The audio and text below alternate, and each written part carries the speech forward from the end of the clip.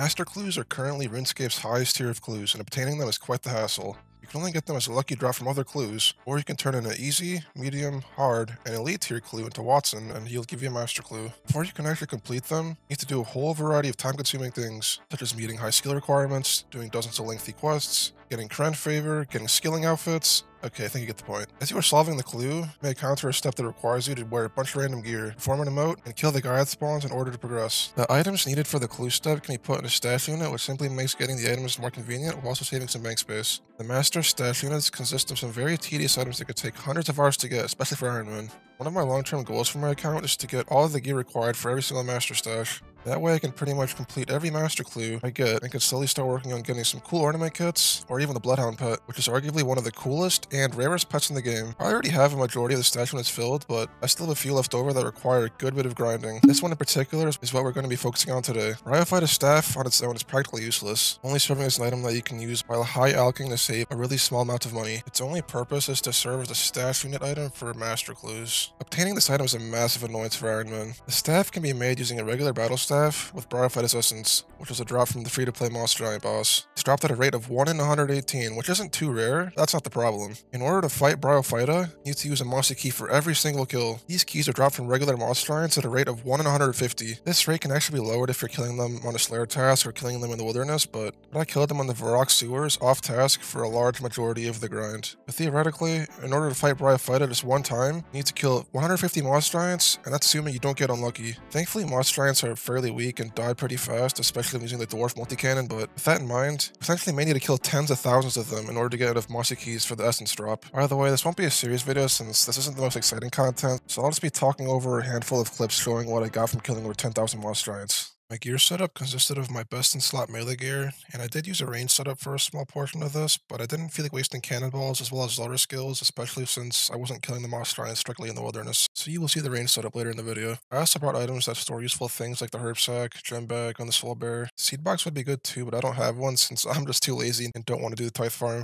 Side note, I added the mossy key in the highlighted items list in the ground items plugin, which makes them glow a bright green color. That way it's much easier to spot the keys in the ground and made things a little easier. I just dropped my cannon down on the Varrock sewers without a retaliate turned on and began slaying monster giants for roughly a week straight. The elite tier of the combat achievements completed, my cannon can hold 60 instead of 30 cannonballs, which made it a bit more AFK. And as what most RuneScape players do, I threw something to watch in the other monitor and let my character do most of the work. All I had to do was pick up the keys and refill the cannon. The moss giant drop tables really aren't all that interesting, just some runes, low-level gear, herbs, seeds, gems, and some coins. The only things really worth picking up are the occasional Renar and Snapdragon seeds. Other than that, I pretty much let the majority of the other drops despawn. I also wasn't wearing a Ring of Wealth, so some of the items on the gem drop table are insanely rare to pull. I wasn't really keeping track of kills an hour, but typically I was able to get anywhere in between 1 to 3 keys an hour. Obviously, this is entirely RNG dependent. Sometimes it would take over 2 hours for a single key, and other times I would get 2 or 3 within minutes. I waited until I had 10 keys total, and then I'd go kill Bryophyta. I was tempted to stack the keys until I had 118 to see if I can get the essence drop by the drop rate, but I didn't feel like wasting time getting that many keys if I were to get spooned. Bryophyta fight itself is very easy considering it's a free-to-play boss. All you gotta do is throw and protect mage and smack the boss. Also bring in a form of anti-poison because sometimes you can get poisoned. Bryophyta spawns 3 minions occasionally that make her immune, and all you gotta do is do at least 9 damage to each one, and then you gotta use a pair of secateurs or an axe on them to finish them off. Sometimes the minions will resummon and you gotta kill them multiple times.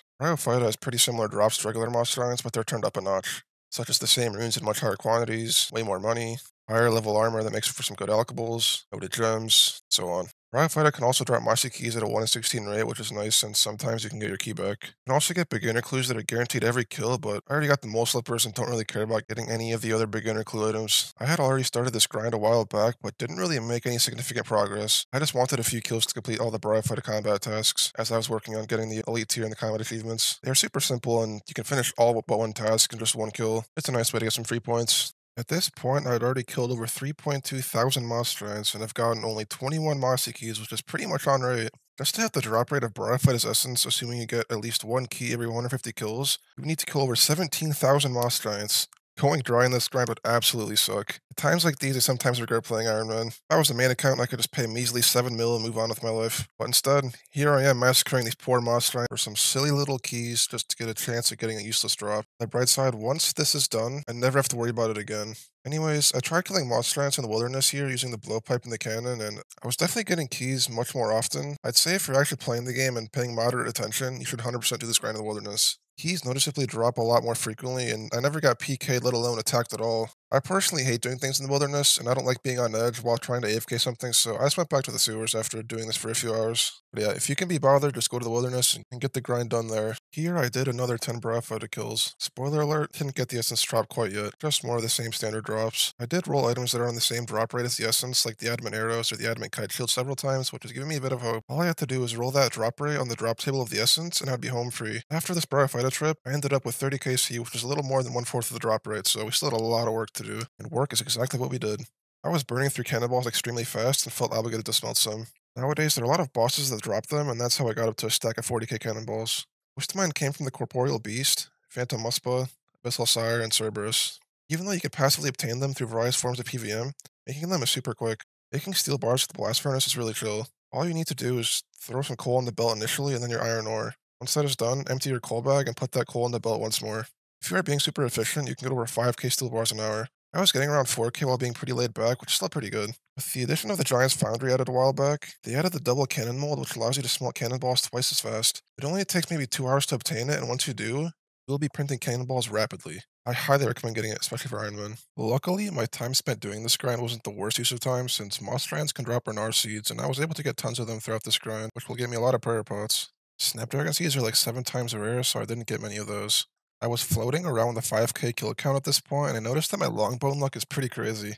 There are 1 in 400, and I have 18 of them at this point, so yeah, the math doesn't really add up. I also mistakenly didn't record the last 10 bar fighter kills, but don't worry, I didn't get the essence yet. I noticed a very strange message in the chat box saying I have a funny feeling that I would have received the champion scroll. For those that don't know, these scrolls are an extremely rare drop from a handful of monsters that allow you to fight a one-time mini-boss, and you get some stellar XP from it. These scrolls are 1 in 5,000, so they're very rare. I remember I first got this drop years ago when I was safe spawning fire giants in the Stronghold Slayer dungeon, so I was definitely caught off guard when I saw this. After that, I sent yet another Biofighter trip. During every single one of these trips, I was practically begging on my knees for this essence drop. This grind was pretty boring, and I was ready to actually play the game again and do fun stuff like Chambers of Zarek or God Wars Dungeon. I did manage to get 2 key drops from this trip, which meant 2 free kills, but in the end, Biofighter's essence was nowhere in sight. I wasn't even half the drop rate yet, and I was getting so burnt out, but I had no option but to keep moving forward. As I mentioned earlier, sometimes it would take hours just to get 1 key, and here I somehow managed to pull 4 longbones before a single key. I thought that was pretty funny. After complaining about it, a key dropped like a minute later. Since we're talking about getting crazy drop odds, I also got another giant champion scroll. Things were getting pretty weird. I was getting some very rare drops. I got my second tooth key half from 9.8 thousand kills, which are 1 in 4,096. And then I got a second Thorstall seed, 10,000 kills, which are 1 in 3,833. To top it off, I got both a mossy key and a longbone on the same kill. For any of you math wizards, feel free to calculate those odds. With all these weird things happening within such a short time frame, I was feeling rather confident going into my next Biofighter trip. This trip I got some runite bars,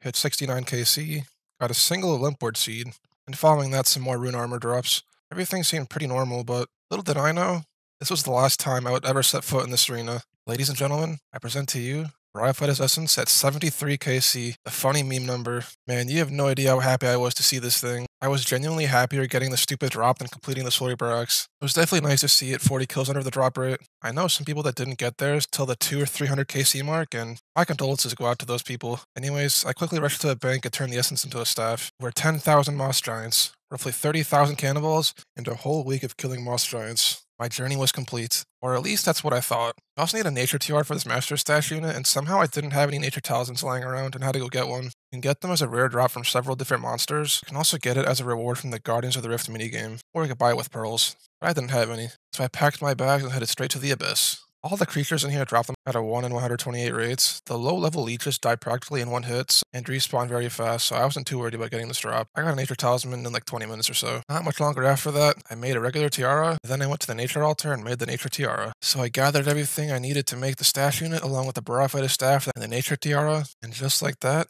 I was finally done with this grind. No more getting screwed over by this master step that requires wielding a Biofighter staff. Here's the final screenshot of the moss giant loot tracker. I did get 108 Renar seeds and 14 Snapdragon seeds, so at least we were getting something useful while doing this.